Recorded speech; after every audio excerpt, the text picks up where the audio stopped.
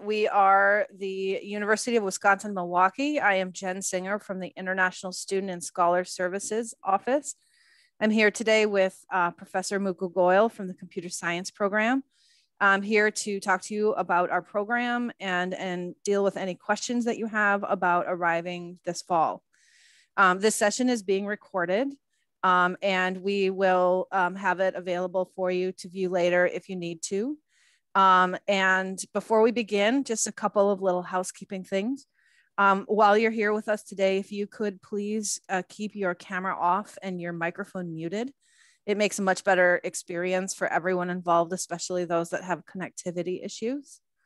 Also, if you could please change the name of your account that we can see to match the name that you use to apply to UWM. We're kind of trying to keep track of who's here. We have these really amazing pens that are perfect for engineers. They have all sorts of tools in them. And we'll be happy to give one to you when you arrive as a reward for attending the session. But in order for us to do that, we need to know who you are. So if you could please change the name that shows up for us on your account to match what you used when you applied to UWM so that we could keep track of who's here and make sure that we connect with you then when you arrive. Okay.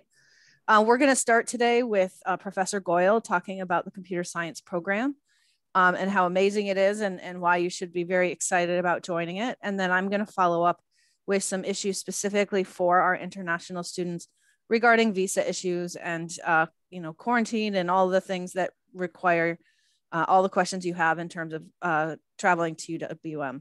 Okay. So I'm going to pass it over right now to Professor Goyal to talk about the computer science program. While we're talking, if you have any questions, please put them in the chat box. In Zoom, there is the function of, it's called chat. You can put your questions in the chat, and as we go through the presentation, we will make sure that we respond to all of your questions. Okay, thank you very much. Professor Goyal. All right. Thank you, Jen. So welcome everyone. Very glad that you could join us for this session today, and all of you congratulations on getting admission to University of Wisconsin-Milwaukee MS in Computer Science program. We have a great program. There is no other way to put this. The kind of training that we provide here at UWM, especially in this particular program, MS and CS, basically sets you up for a very rewarding career in the computer science industry. So and I know that we have limited time, and we have done these kind of sessions for a while now, and I know that students have so many questions. And the amount of time that we have is usually not sufficient. So, please feel free to, type your questions, and, I'll be happy to, answer those questions to the best of my ability. So we already have a question. All right. So Tariq wants to know, what are some ongoing research in the department that we can also mention in the visa interview? So basically what I would suggest is, go to the department's website, and then, from there, you would have links to the faculty web pages. Okay. And there, you could sort of like get an overview of what everyone is doing. Now, it is true that, some of these web pages may not be, completely up to date. Professors are busy people, and then, they're just not very good at, keeping things up to date. So I can give you a brief overview of the research, that we are doing in the department. So we are a small department, not many faculty members, but, with even with the small size that we have, we have very impressive, set of, research abilities, within ourselves. A lot of us are, doing machine learning related research. For example, Professor Susan McRoy, Professor Rohit Kate, and to some extent, professors they are basically doing, things like natural language processing, or, building prediction models, using machine learning. And then, often, they use, things like deep learning, recurrent neural networks, and, all sorts of things for their research. So they, and it's as far as machine learning is concerned, so we know that the applications of machine learning are all over. So computer science department is not the only department, doing research in machine learning, or research using machine learning. So we have a lot of people in electrical engineering and other departments, they either, applying research learning of machine learning, or, basically doing research in machine learning. So machine learning is one aspect. The other aspect is the other things. Some of the other things are, things like, programming languages. So Professor John Boyland, who was previously the chair of the department, and then he's returning after a sabbatical this year. He did a sabbatical at Northeastern University last year. He did the research in programming languages. So, and we also have Professor Tian Chao. Professor Tian Chao's research is sort of like, an overlap between programming languages and systems, including, IoT systems and machine learning. So he's sort of like, a systems person, and similar is my own background. So, my original research was in computer networks. For a number of years, I basically focused on the performance analysis of networking protocols. And then I sort of like diversified, in various areas, including diabetes self-management. So basically, I'm a diabetic myself, and, I wanted to build tools for people with diabetes. So that's the research, that I was doing for a number of years. And then I moved back into, computer networks related research, security, computer networks, machine learning, sort of like, a combination of all these themes.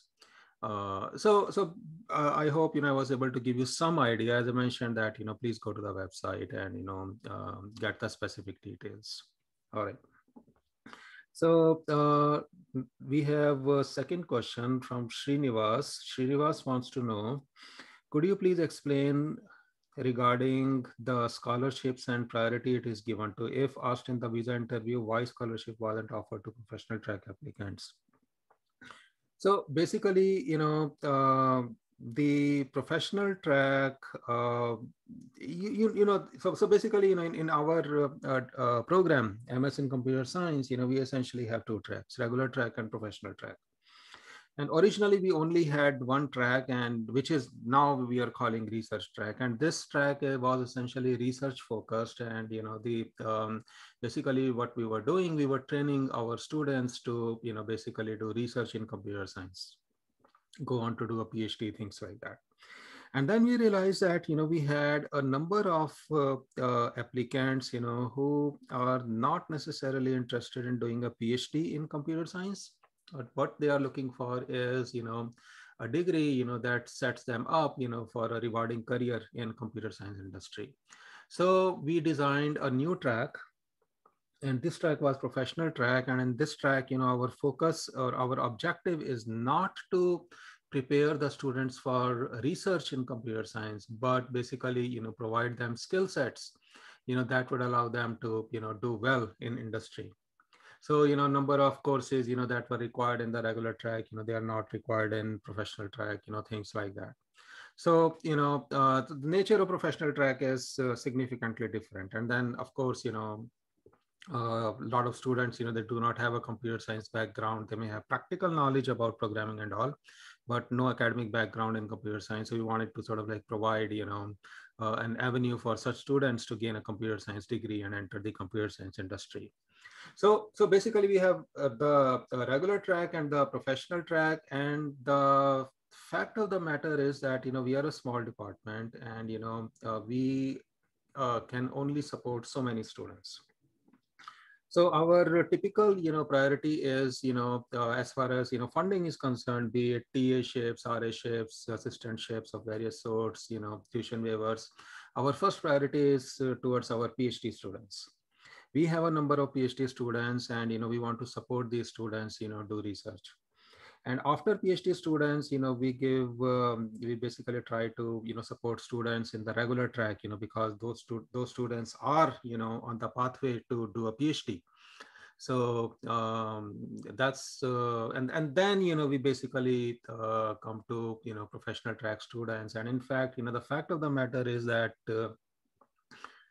professional track students, we are usually not able to offer them any TA-ships, etc. So the professional track students, they are eligible for any sort of assistantships outside the computer science department. There are several other research projects going on throughout the campus, and using your skills, your considerable computer science skills, you would be so valuable as an assistant in those projects. And you may even like do TA-ships if some other department is offering you such an opportunity. But computer science department is sort of like, usually it's not possible for us to offer TA-ships or tuition waivers, etc. to our professional track students. Those things we are reserving for our PhD and MS regular track students. So I don't know if that answers your question. So basically, as far as, the visa interview is concerned, you can tell them that you have scholarship opportunities available throughout the campus, which is a fact. You would be a bona fide student of the university, and then you would have you can pursue whatever assistantships are available throughout the university, and then the campus employment opportunities are available to you as well. But as far as the department is concerned, I'm just being honest with you. That if you're a professional track student, you probably won't be able to, get a TA or, an RA, those kind of things. But you can, certainly, after a semester of professional track studies and doing well in them, there are specific criteria, but, if you meet that criteria, you may apply to switch to regular track, and then all those opportunities become available to you. So you can also mention that you are planning to switch to regular track, and that will allow you to, that will make you eligible for TA-ships, etc. Professor Goyal, I know that a lot of our students frequently have questions about the professional track versus the regular track. Could you please address to the students and explain how you address a little bit how you make the decision, but what does it mean for them in terms of the coursework that they're going to take, or how will it actually affect their experience at UWM? Yeah. So I can, share my screen and sort of like,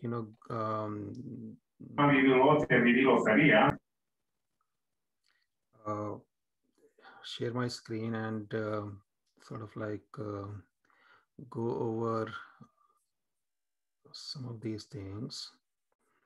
So I hope you can now see my screen, and here, I have the professional track description open. So basically, as I mentioned, the professional track and regular track are two different tracks of the same degree. So irrespective of whether, you are doing the professional track or you are doing the regular track, you're going to get the same degree.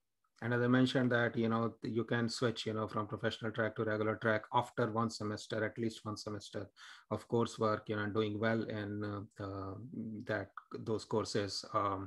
And you can often people, switch from the regular track to professional track. That is also very frequent, because people start in the research track, and then they later on realize that that's not what they want to do. So they switch to professional track.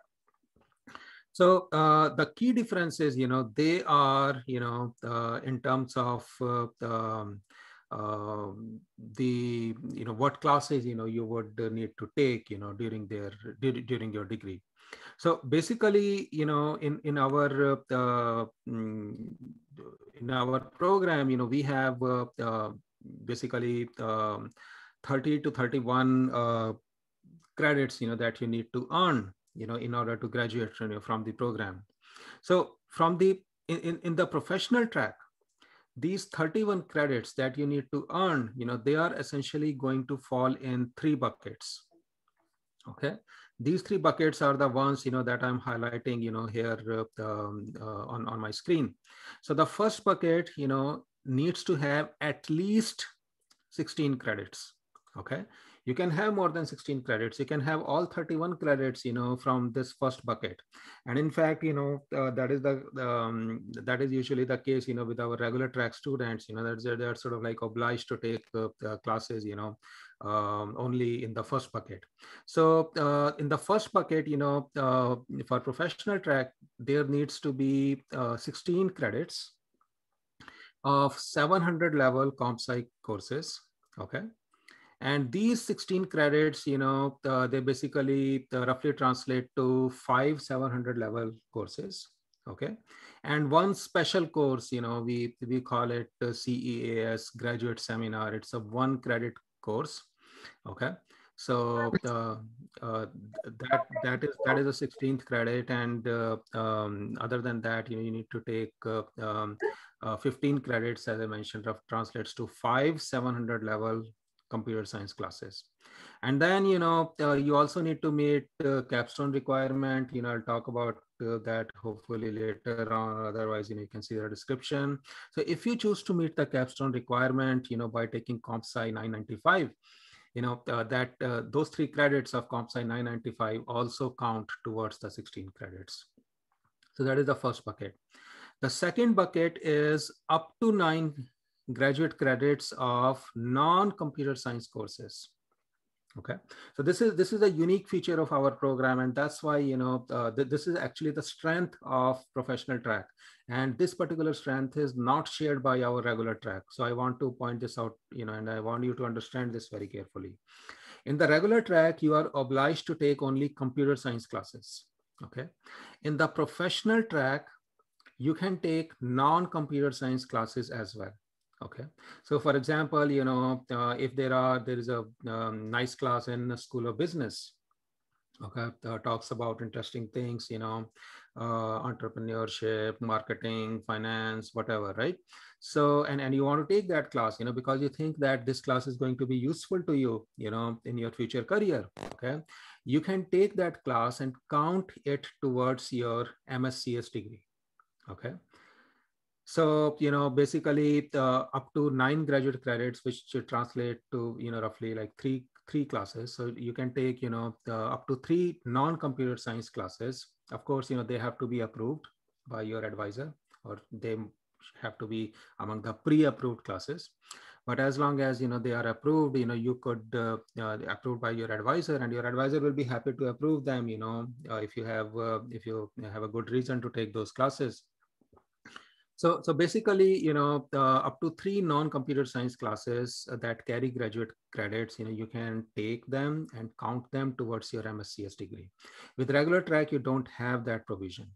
Okay. Now this particular provision, also helps students who do not have computer science background. Okay.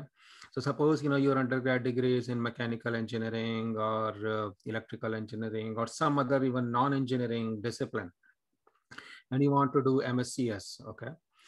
In that case, you can take some of the core undergrad computer science classes at UWM, actually they're graduate versions, and then count, 3 of those classes towards your MScs degree.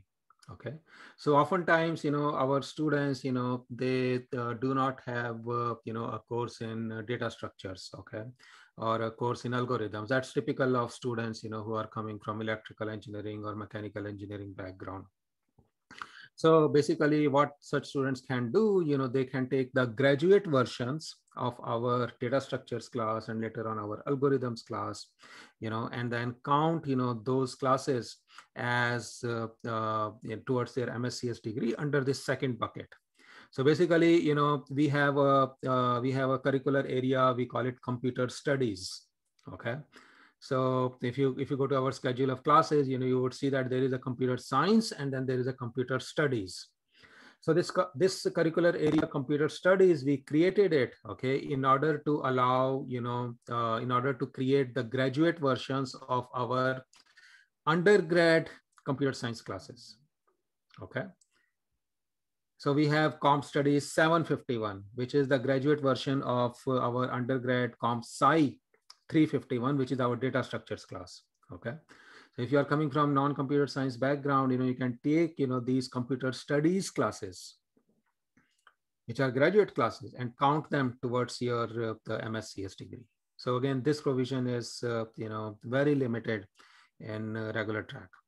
And then the third bucket is, whatever, whatever you need to do, in order to reach this 31 graduate credit limit or threshold, and, things that do not fit in one of these two buckets. Okay. So there are a lot of these, undergraduate / graduate level computer science classes.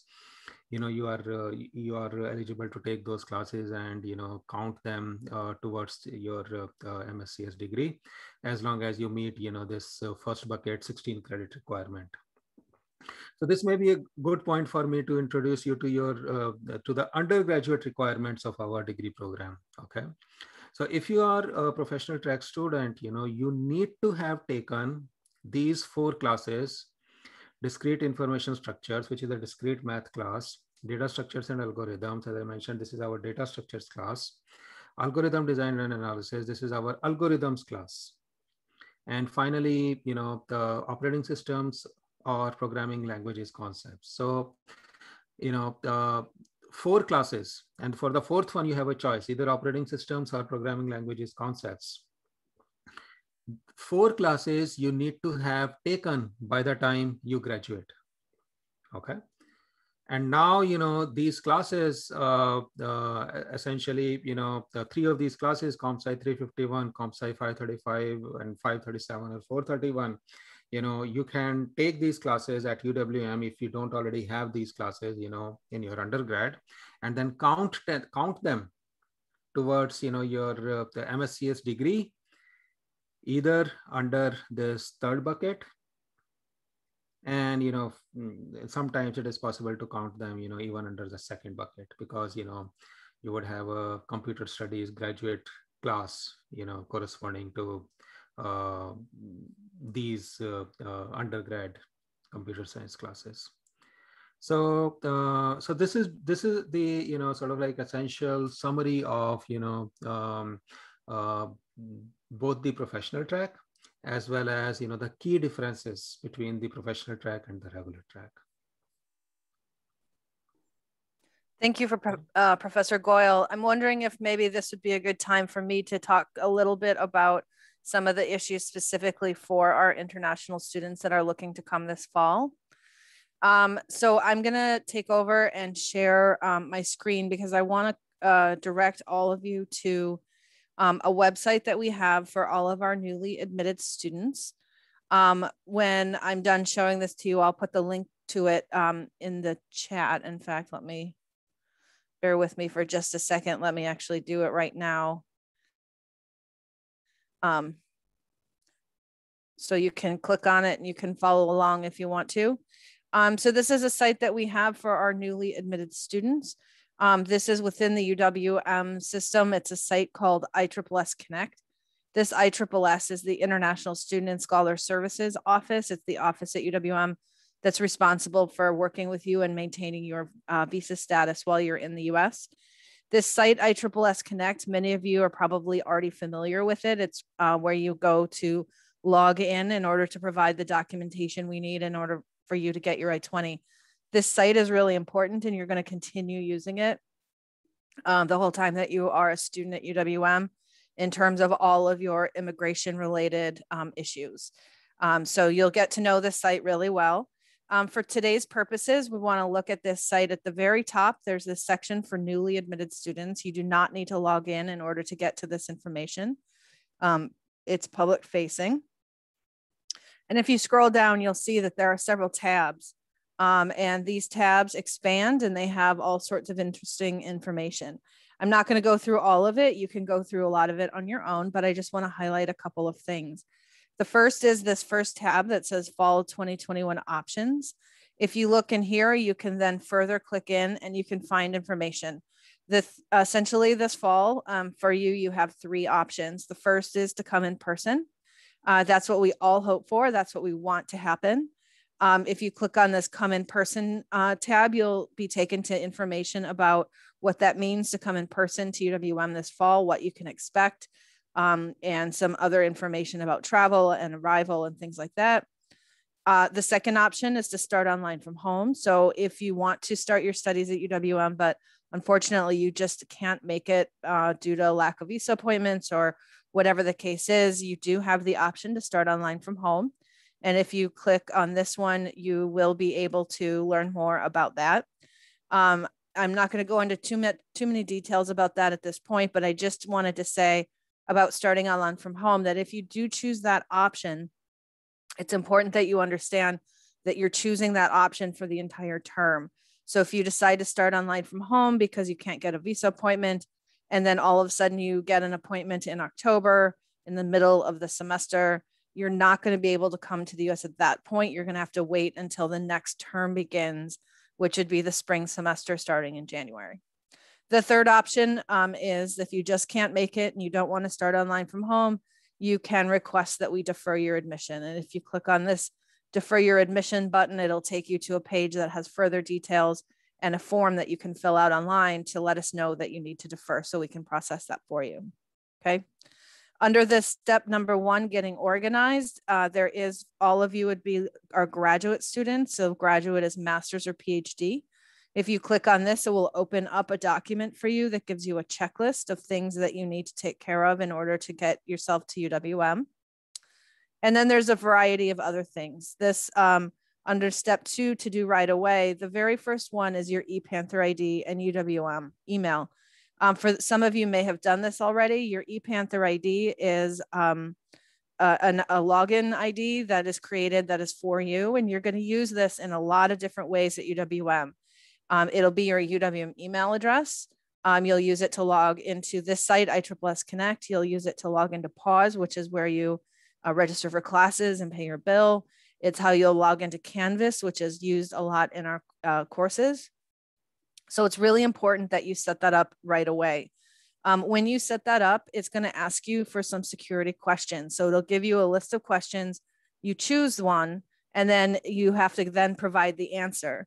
It's really important that you take those questions seriously and you write down your answers and keep them in a safe place.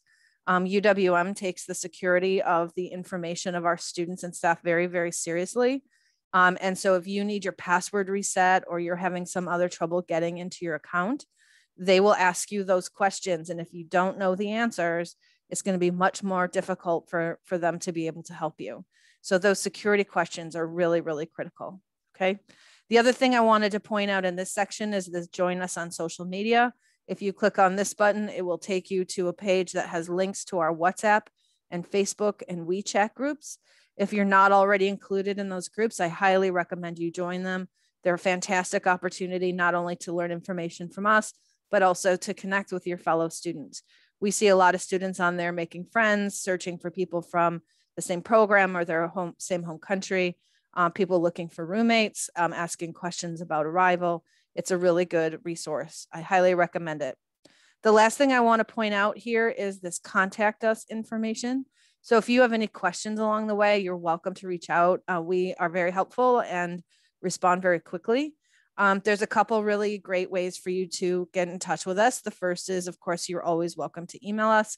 I'm sure you're familiar with this email, ISSS@uwm.edu.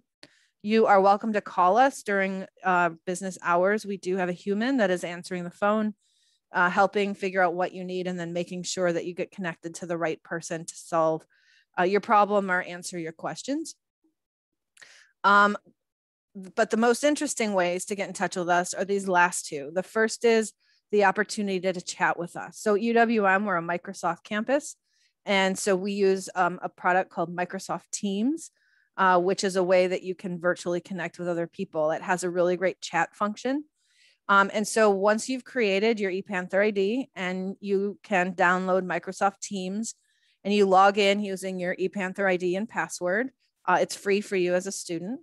Once you've downloaded your Microsoft Teams, you can come here and click on this Chat Now button, and it will automatically initiate a chat between you and the international admissions team. It's the best way to get an answer really, really quickly. And then we can have a conversation back and forth. It's like instant messaging or chatting. It's really, really helpful and really fast. The other thing is if you really feel like you want to meet with someone in a one-on-one kind of meeting, you can go to this page and click on this last one. There's a link. It'll take you to a website that shows some available appointments. And then we will join you for a virtual appointment where we can talk one-on-one and figure out what your questions are and make sure you get the information you need. Okay. We are offering for this fall, we're offering an airport pickup service. So we, for students that are flying into Chicago O'Hare between particular dates, UWM is going to purchase a ticket for you on a bus that goes from Chicago O'Hare to downtown Milwaukee.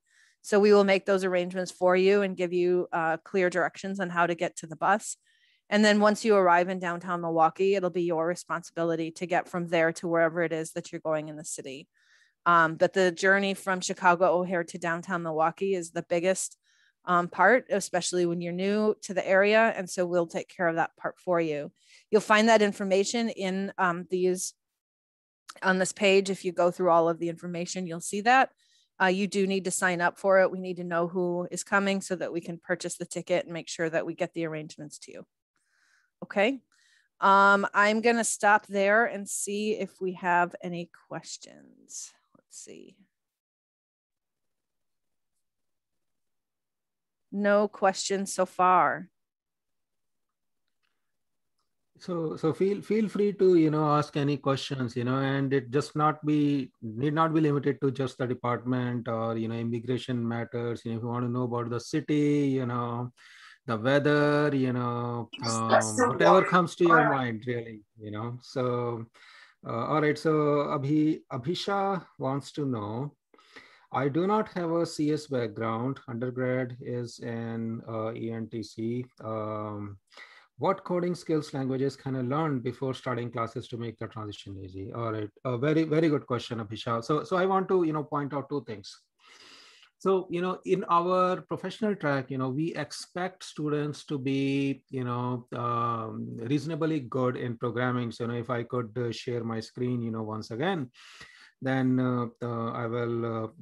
So here at the top of this page, in the admission, under this admission section, we say that professional track students admitted to those who are admitted will have knowledge of computer program to the extent of computer science 250 and computer science 251.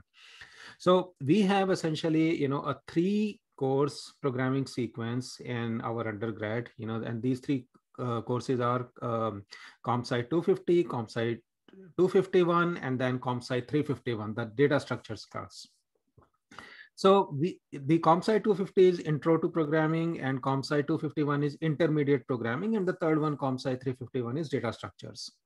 So we expect students to have knowledge to the level of CompSci 251, which is intermediate programming. Okay, and then all these classes, they are in Java. Now, a lot of our students, who do not have a computer science background, okay, they, often do not have this level of computer programming knowledge. Okay, so that's why, in your admission letter, you would have seen a placement level. So we have 3 placement levels, 0, 1, and 2. Placement level 0 means that, we think that the student, doesn't really have, much programming knowledge, at this moment. And that is all based on, whatever is submitted as part of your application. Okay. So based on that information, if we put you at placement level 0, what that means is that we are recommending, not requiring, recommending that you start at CompSci 250. Okay. And on the other hand, if your placement level is 1, the admission committee is recommending that, you start at CompSci 251. Okay. Now, CompSci 250 will not count towards your MS degree. CompSci 251 has a graduate version called Comp Studies 750. And if you take Comp Studies 750, it will count as a non-computer science class towards your MScs degree.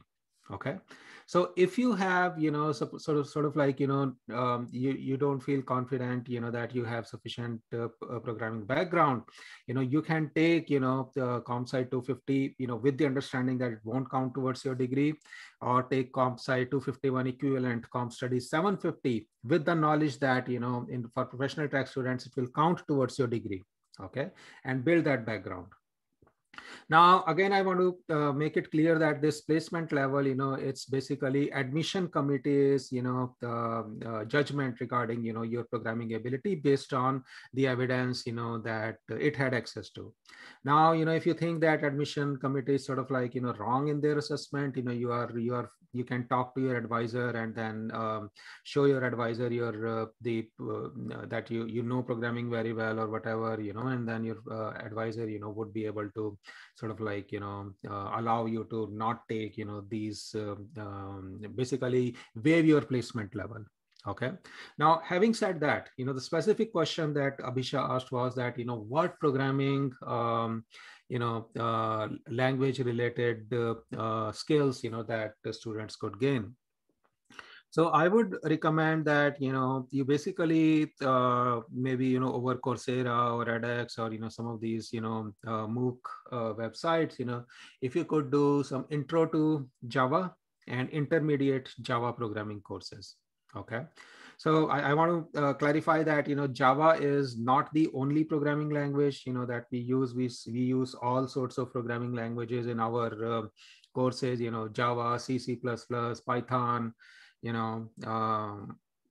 in data science related courses, they may be using R or something also. So there are, plenty of, the different programming languages used, but Java is a reasonably good, first programming language. So my recommendation would be to basically, take some online courses in Java, and hopefully to the level of intermediate programming. Okay, and that would be good in terms of preparing, before you arrive.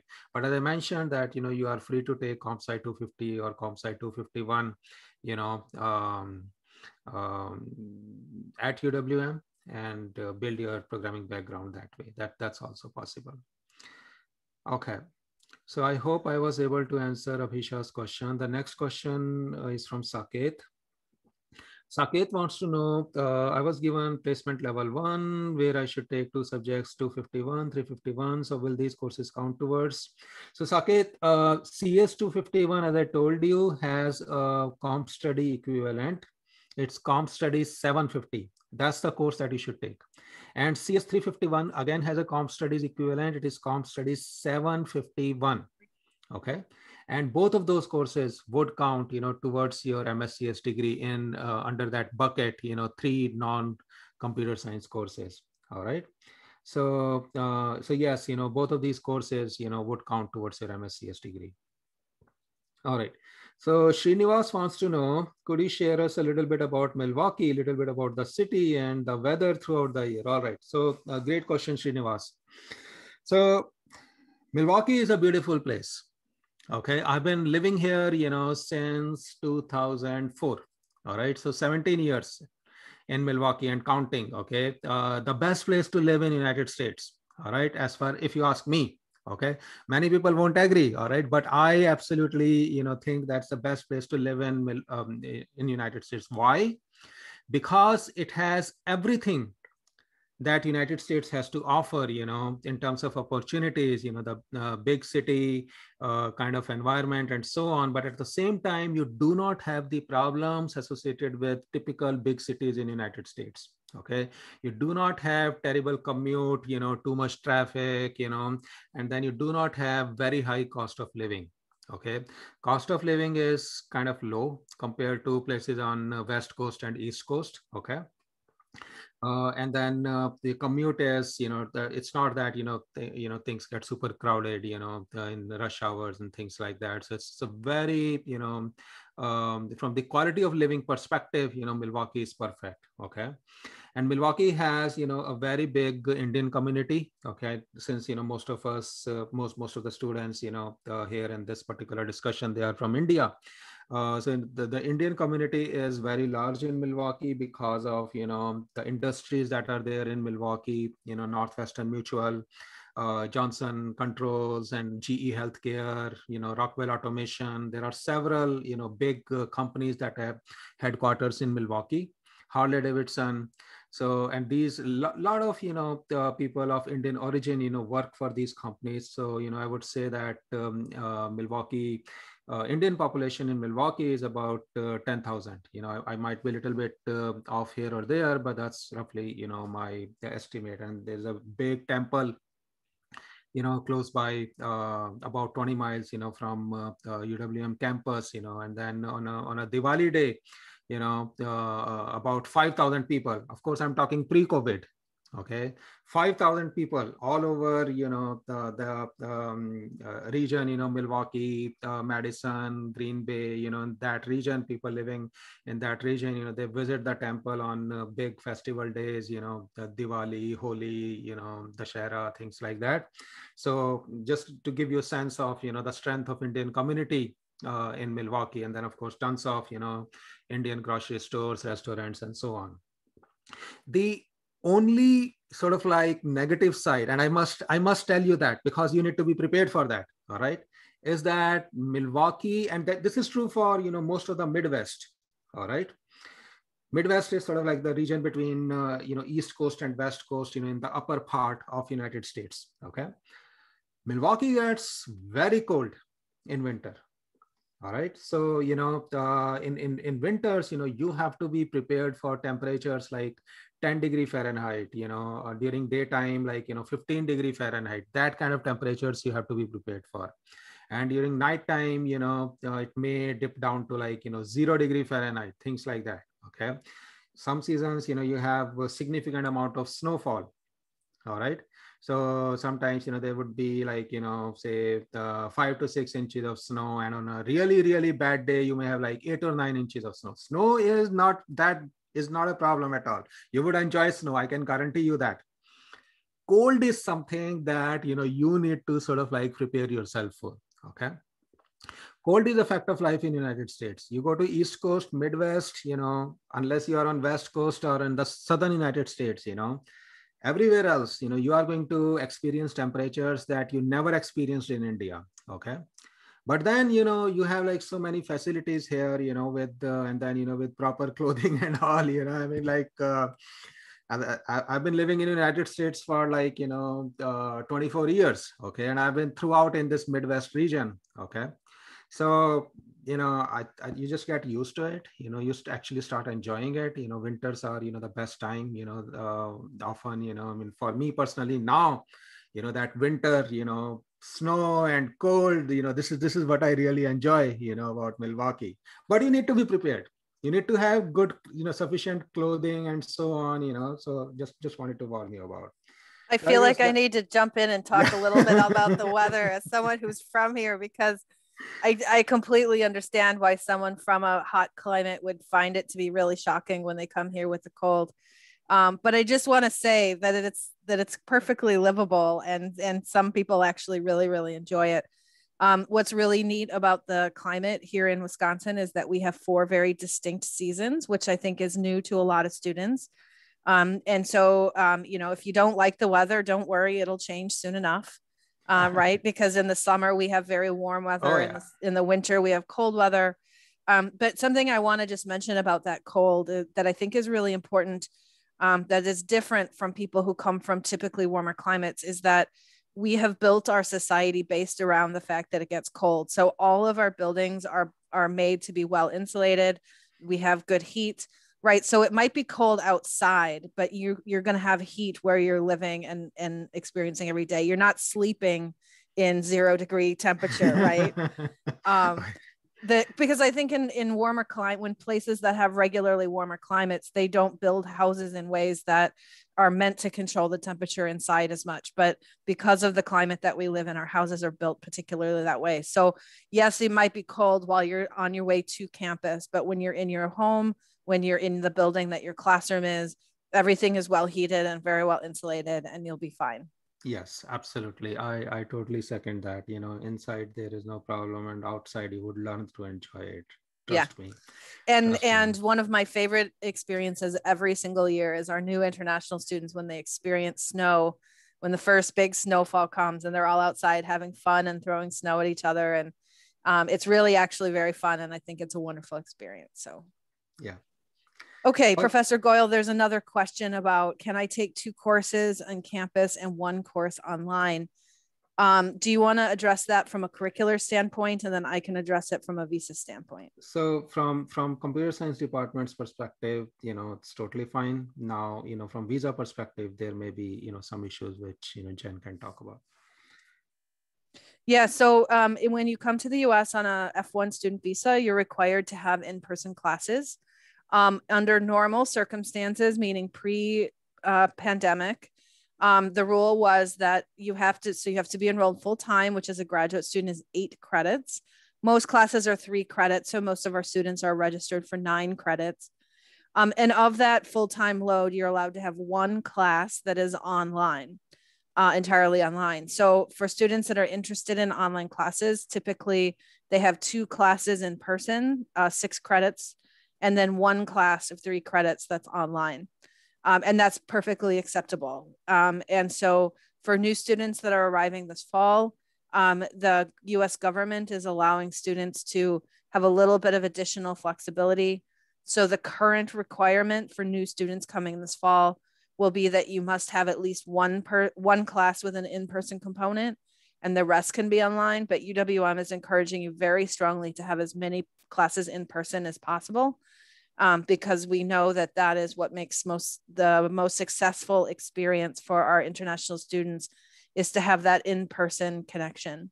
But yeah, so you will be able to have 2 courses on campus and then 1 online. What you will not be able to do is have all of your classes online. Sometimes we have students that desire to maybe live in another part of the US with a relative or something and take our classes online. That does not work. If you're entering the US on a student visa, the US government expects that you have to be there in person. Otherwise, there'd be no reason for you to come. Okay. Great.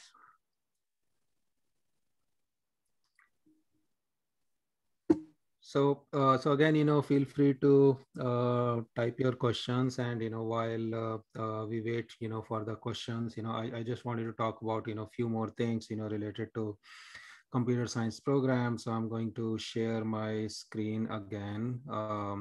Now, a few more things that I wanted to tell you about. We talked about the placement level. We talked about the undergraduate requirements, and then we talked about the degree requirements, 31 credits, and the 3 buckets, those requirements, may fall in. And then I wanted to talk about a few more things. One of that is a capstone requirement. Okay, so in the professional track, you must meet the capstone requirement, and there are 2 ways to meet that requirement.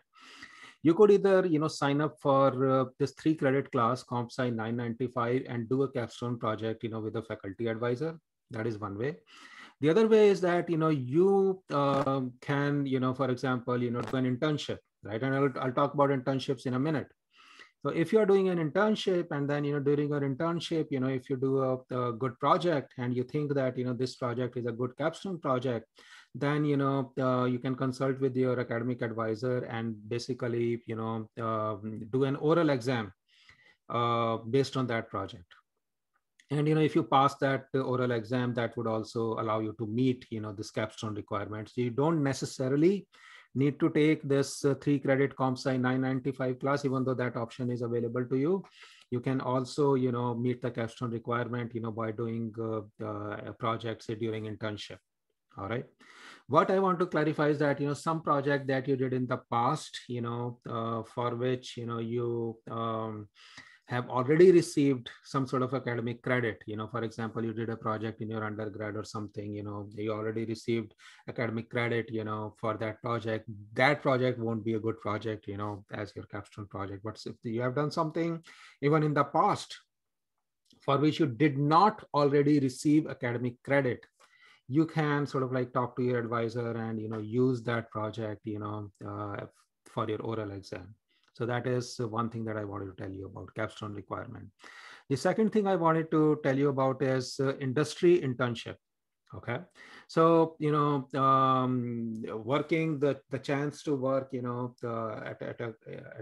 a company, in the United States, is one of the big, sort of like attractions, of studying in United States, So Jen can verify this, but I think, after one full year of, full-time academic load, you become eligible for CPT, curricular practical training.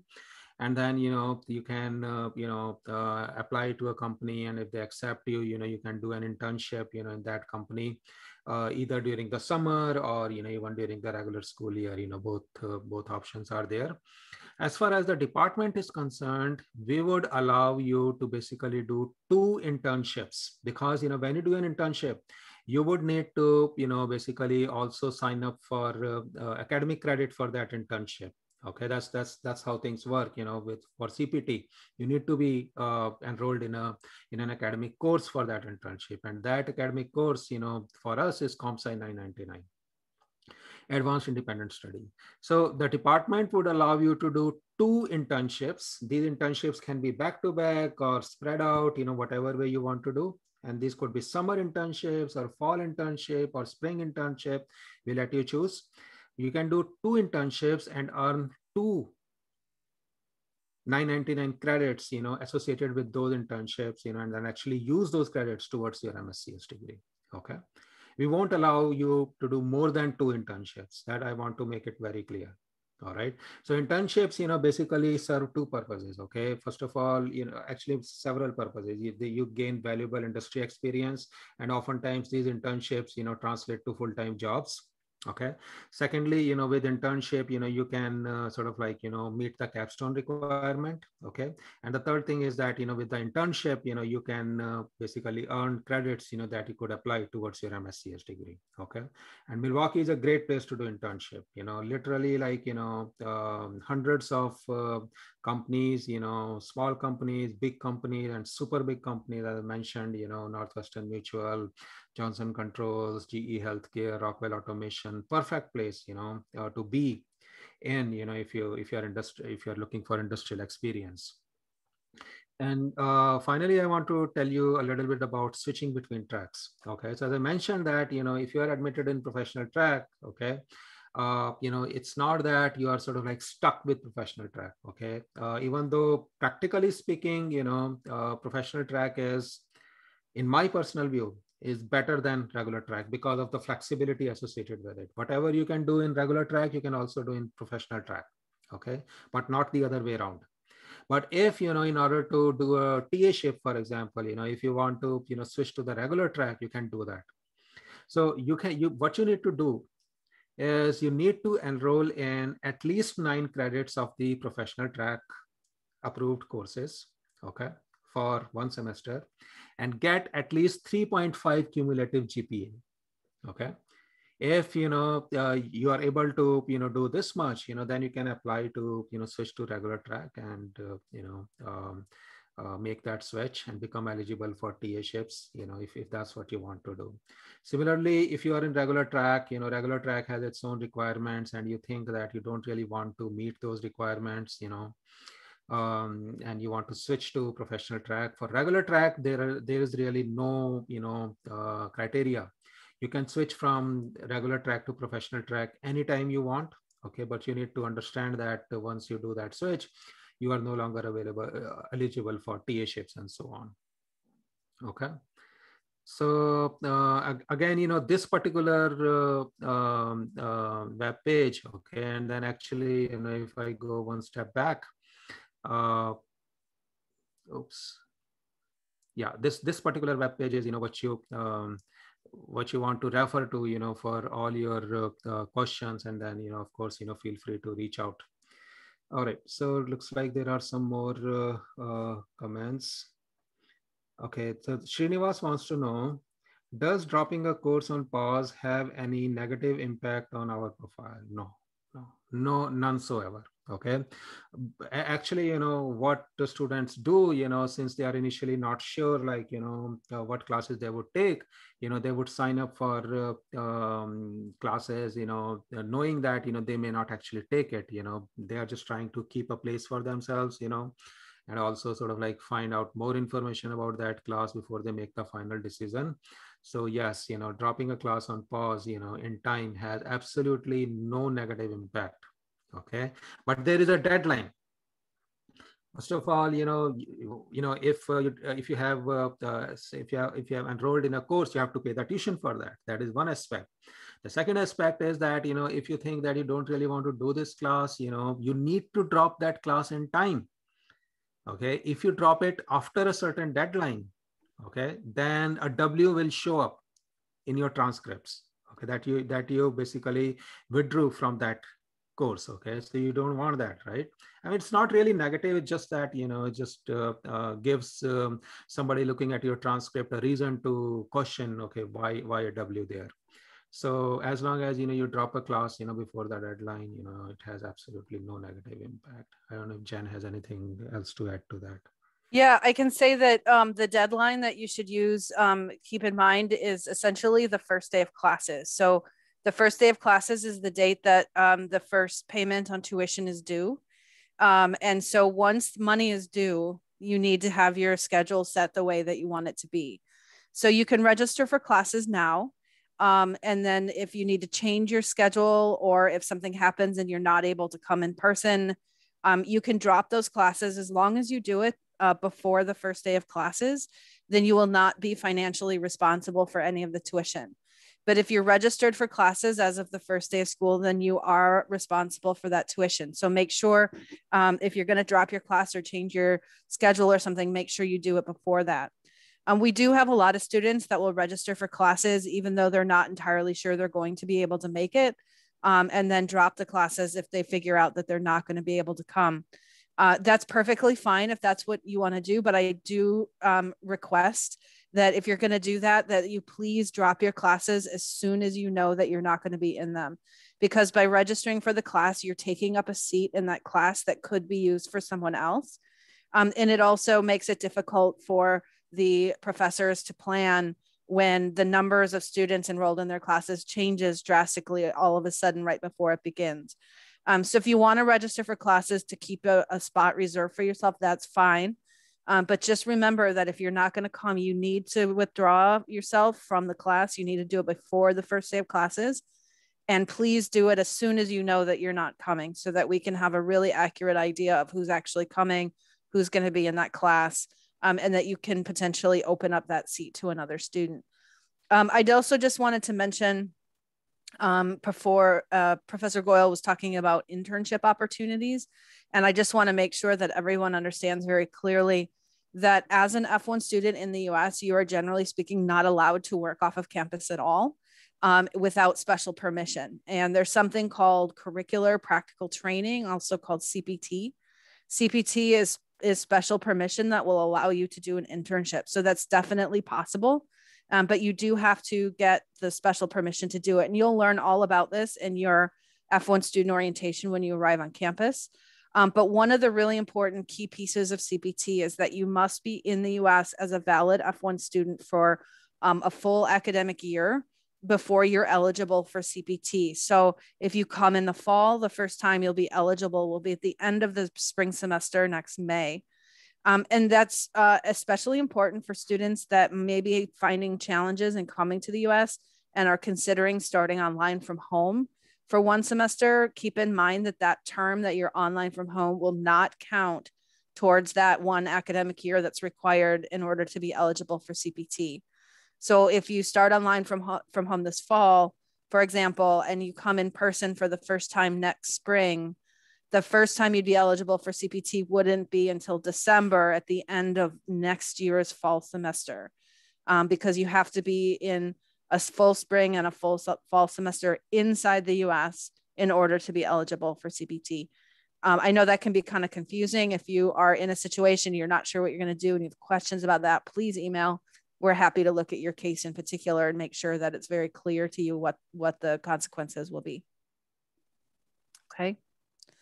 Is there any other questions? I feel like we're at the end of our hour and there doesn't seem to be any other questions. So maybe we can just wait 1 minute to see if there's any last minute questions that come in. While we're doing that, I just want to say thank you so much to everyone that's joined us today. We know how hard you've worked to get to this point, all that you've gone through in terms of your application and applying, and all of the anxiety that's gone into the last year with the global pandemic. And we really hope that we can all see all of you on our campus this fall or as soon as possible. We really appreciate you taking the time to join us today, and please reach out if you have any other questions.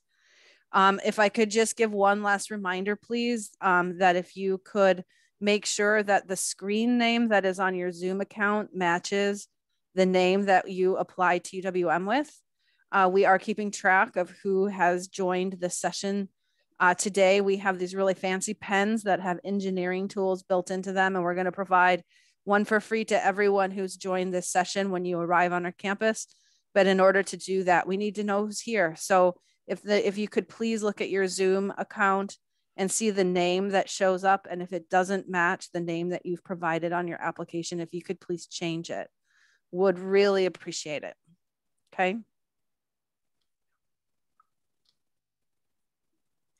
So there is a question. I was placed in level 2 of the professional track. What can I do if I believe I can work in the regular track? So as I mentioned, a few minutes ago, if you were admitted to the professional track, you need to take at least one semester of coursework, at least 9 credits, in professional track. And you need to do, have a cumulative GPA of at least 3.5, in order to switch to the regular track.